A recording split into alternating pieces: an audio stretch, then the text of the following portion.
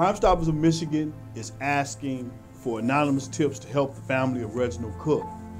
Reginald, also known as Skeet, was on his way to work when he was shot multiple times and killed on Thursday, May 16th of 2002 at approximately 7:45 a.m., a few blocks from his home.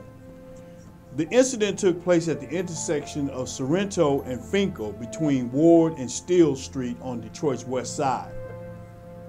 Reginald was headed to work. He stopped behind another vehicle at a stop sign a few blocks from home. Unknown suspects approached Reginald in his black 1998 or 1999 Chevy Camaro and fired several shots. Reginald attempted to flee and crashed into a utility pole. He suffered multiple gunshot wounds and was pronounced dead on the scene.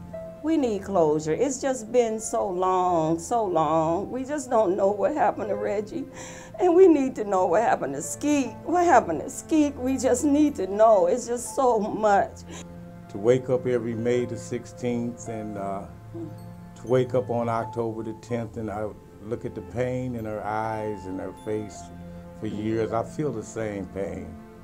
You know, it's no different than anybody else with a brother, sister, mother, father. And it's something that you just can't get rid of unless you have closure. He was a great son, a great nephew, a great dad, and a great husband. And we miss Reggie. He's been gone a long time, but never forgotten, never forgotten.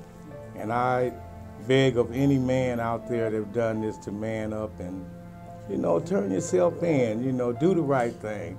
You know, give this family closure. Crime Stoppers of Michigan is offering a cash reward of up to $2,500 for information that leads to the arrest of these murderers or murderer.